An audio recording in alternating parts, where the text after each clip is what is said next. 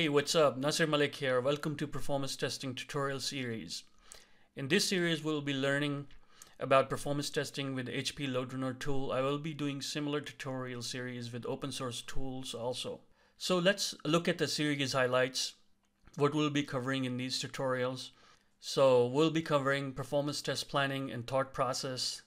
And this is basically to understand how performance testing is different from functional testing, and also look at some of the thought process.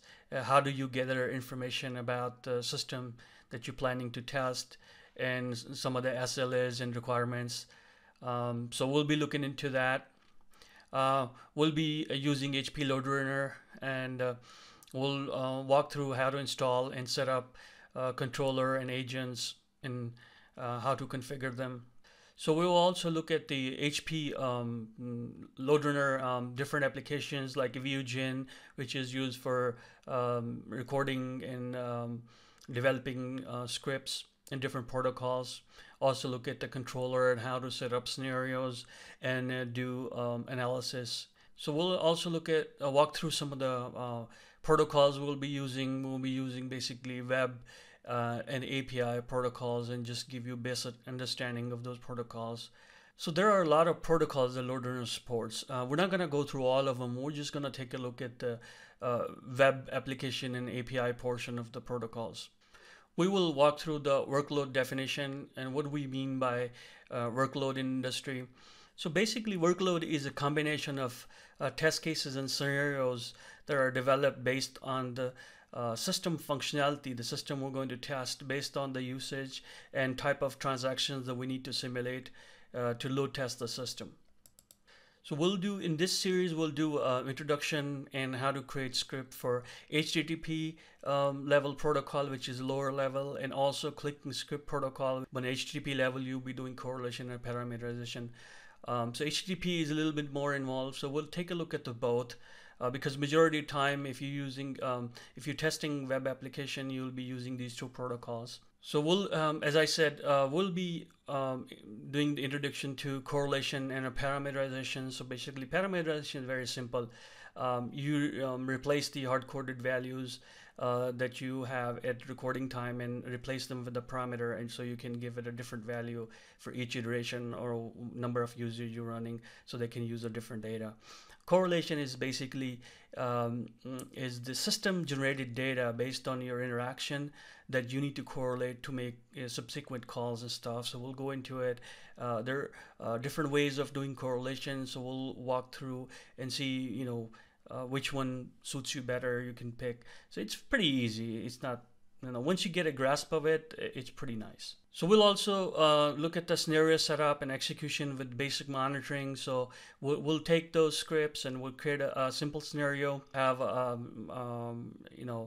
added basic monitoring like transactions and user behavior. We'll go through some of the basic stuff to monitor, since I'm not going to have access to like the real system. So we'll try to do as much as possible to help you gain as much as knowledge as possible. So we'll also do the go through the analysis tool, and we'll take a look at it, how to read different graphs and different matrix in it, and how to correlate them, how to look at the transaction response time and standard deviation, CPU and memory utilization, sort of that kind of stuff. Also look at the how the test ran, and how based on number of user, how the transaction response time correlates to number of users.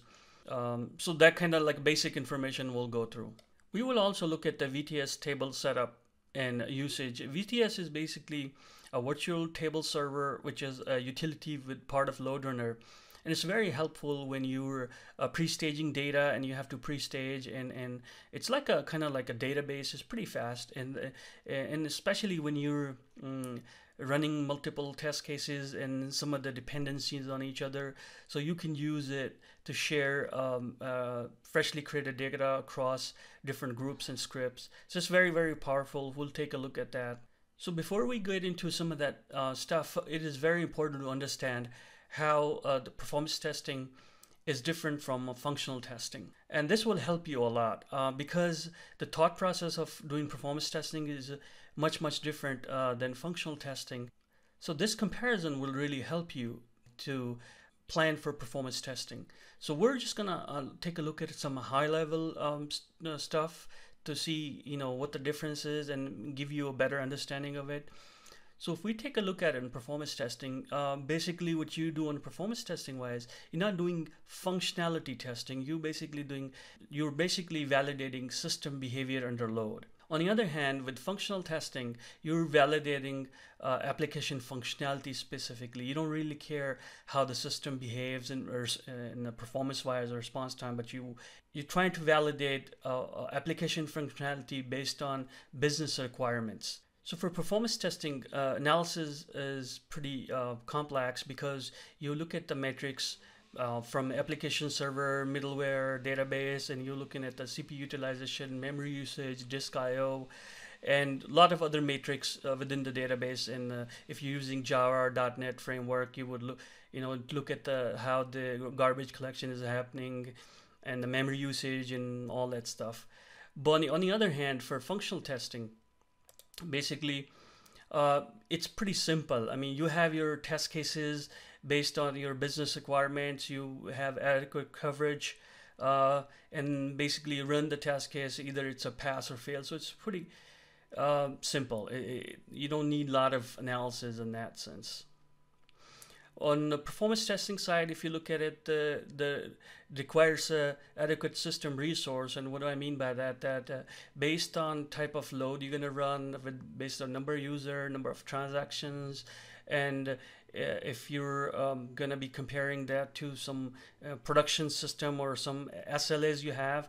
So you have to have a system that will allow you to run that load and to get measurements out of it.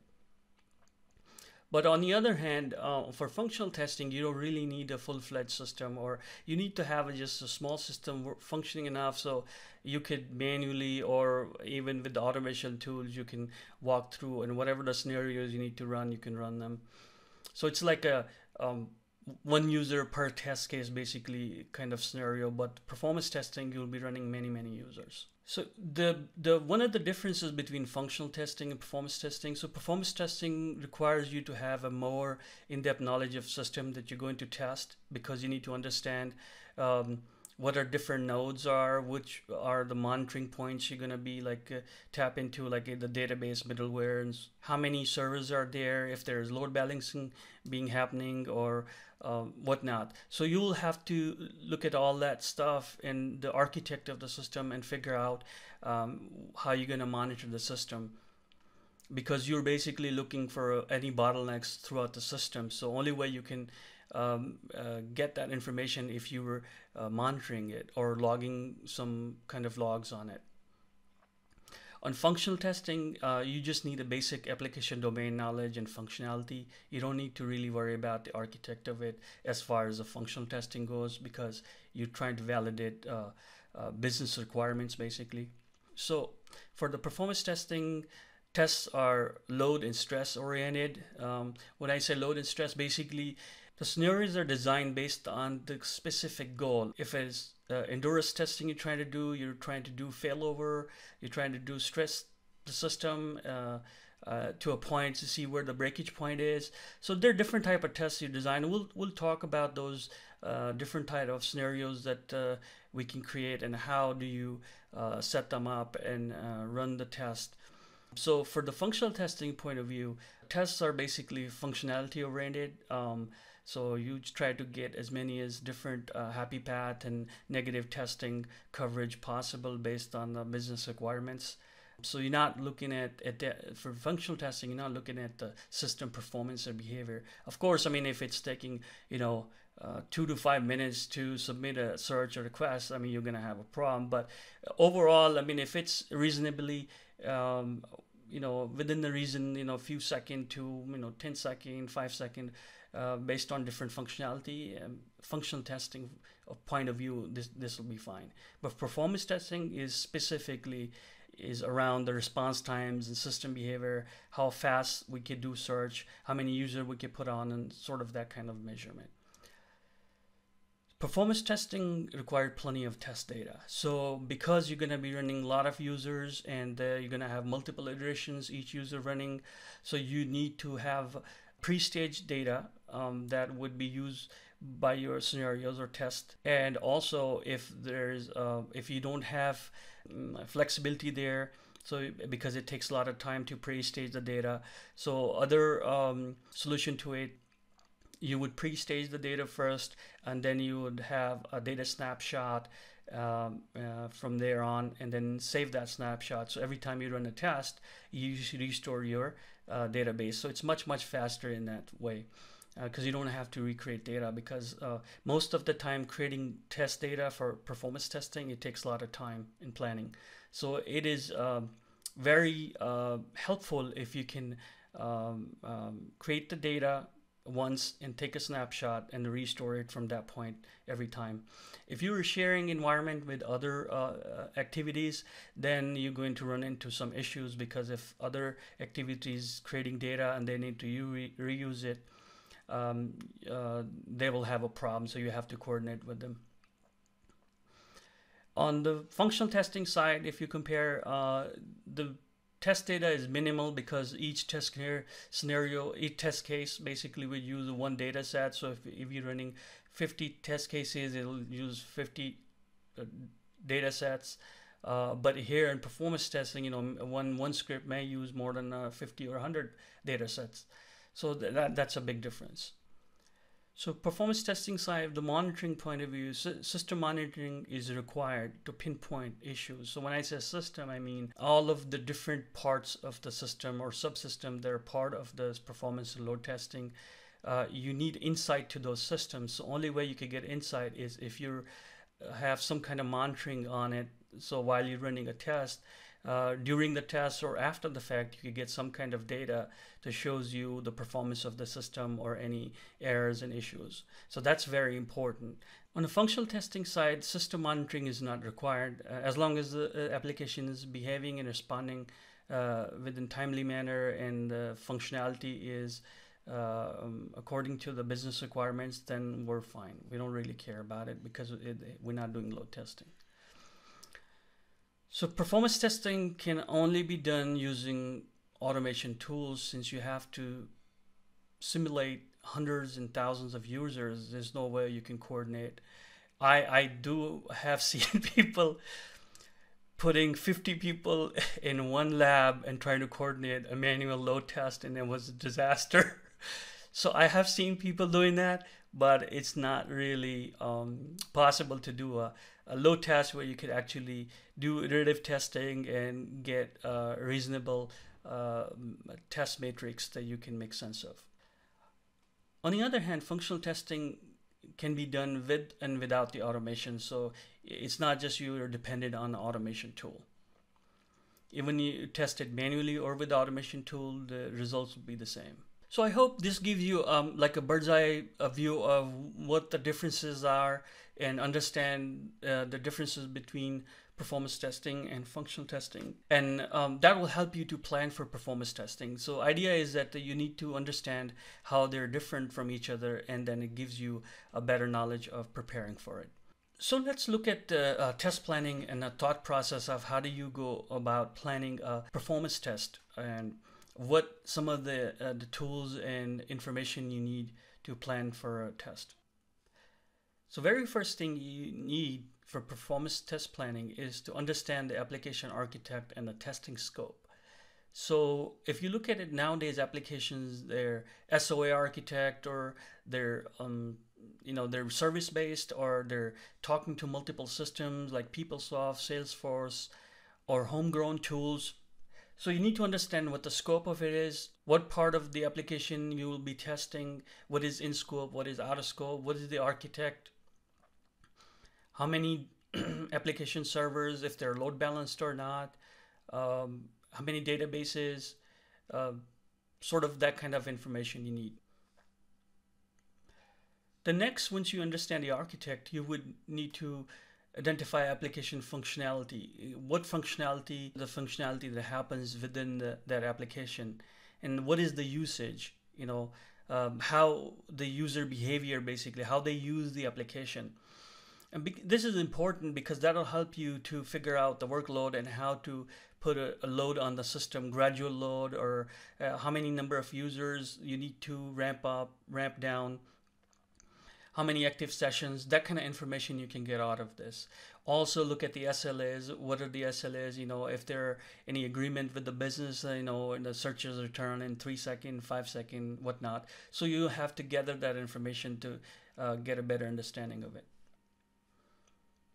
So next, once you get that information, the next step is to figure out the differences between the environment size between the test environment and production environment. Most cases you're gonna see the test environments are much smaller or they're being shared. So you have to do extrapolation, which is much harder to do because there's so many variables. So you look at the production, what size, like number of CPU, how much memory, how many database servers, how many application servers, if the load balancing is similar, or you look at some of the database size. If it is 10 million records in production and you have only 1 million record. And so you look at all that information to do the assessment and figure out what needs to be done. And we'll talk about it as we plan. So after getting all that information, you will develop a workload based on environment size and usage pattern and all that stuff. So once you get all that information, then you need to figure out number of test cases, type of test cases, based on the user behavior. Each group type will be different, and then based on that group type, what kind of functionality they'll be executing during the load test, what kind of data they'll be using, how much data you would need for the time period of the test. So you need to figure out how long the test will run and how much data will be used by each group, and because you need to figure out the number of users for each group or each test case, and plus number of iterations they're going to run and how much data they require. So you need to have ample data, so you don't want to run out of data middle of the test because it'll be an invalid test. So we'll take a look at some of that. How do we do that? So one thing I want to say here, the workload is the most important piece of this. Actually, the test planning is the most important step in the performance testing. I use the analogy as it's almost to think of a machine. You put a good stuff in there, the good stuff come out. You put a garbage in it, the garbage is going to come out. So the better you understand the application architect and the usage and type of users and the SLAs, and you have understanding the environment differences, it will help you to develop an accurate workload that is based on these metrics, and that will help you with the results. The better the workload mimics the actual usage of the application and scenarios, so more accurate workload will result into more accurate results. So all these things could be happening in parallelly. They don't have to happen in specific sequence until you developing your test scenarios and stuff. But for you to do plan a workload, you do need the first three bullets and before you can actually plan a workload, accurate workload. Next, we'll identify and stub out of scope integration points and subsystems. So let me explain. So when you're testing a system or an application, there are going to be some integration points. They're integrating different applications, and those applications may not be adequate size to sustain the load we're going to generate for our application. So you need to figure out how to stub them out, because that'll be your bottleneck. Because if your system is dependent on that subsystem and that subsystem is not adequate to handle the load, you won't be able to push the full load through, and that is going to be your bottleneck. So you need to figure out how to stub it out. I also spoke a little bit about the test data requirements. So when we're developing all this stuff, we have to keep in mind that we'll be doing iterative testing. So performance testing is not just a single shot deal. I mean, you would have to run multiple tests to pinpoint bottlenecks and stuff. Next, you have to develop an iterative test plan. And what do I mean by it is that because in performance testing, you won't just need one test run to figure out an issue. You may require multiple performance test executions to figure out an issue, because you'll be playing around with the application settings and connection pooling and all that stuff. So because you're going to be running multiple tests, maybe multiple tests per day. So if you're pre-staging a data and it takes a long time to pre-stage the data, so workaround would be to pre-stage the data and take a database snapshot and then have a restore plan after each test. So each test runs, you restore the database to the same point, so you're very quickly ready for the next iteration of tests. So you need to plan for that and figure out how you need to do it. And there are some caveats with it, because if you're sharing the system, that it creates a problem. So you need to work through that and have a plan. Next, you need to figure out and create monitoring and reporting strategy. Creating monitoring and reporting strategy is basically if you do have access to the database or middleware, an application server, and you can add the metrics within the LoadRunner itself. So you can put those monitors in. If for some reason, if because of the security reasons and all that stuff, you don't have access, so you need to talk to DBA to put monitors in place, and talk to people, application developers, or whoever could help you with to figuring out how to monitor different part of the systems, because you will require data to do your analysis. Without it, you'll be running tests in the dark, so you won't really know how the system behaves during the test. In this regards, I mean, you need to make sure that you have adequate monitoring on that system. Basically, I think by default, LoadRunner does like a 3-second sampling. You can always change it. The other system, their monitoring system, they may have a different variations, 5-second or 10-second snapshot. See if you can match it up with LoadRunner. It is easier when you correlate that to LoadRunner graphs and data. So after said and done, all that information is there. You ran your first smoke test and shakeout test cycle, and after that, you're ready to really start testing the system. The first thing you would need to do before you start running all of your test iterations is to get a good baseline. And that is very important, because that baseline would serve you from each test iteration. Every time if you're making changes with configuration, applications or database or middleware, so each time you make a change, if you're tuning, it will help you to compare it with the baseline and tell you if it has gotten worse or better. So that creating a baseline is the most important thing you would do.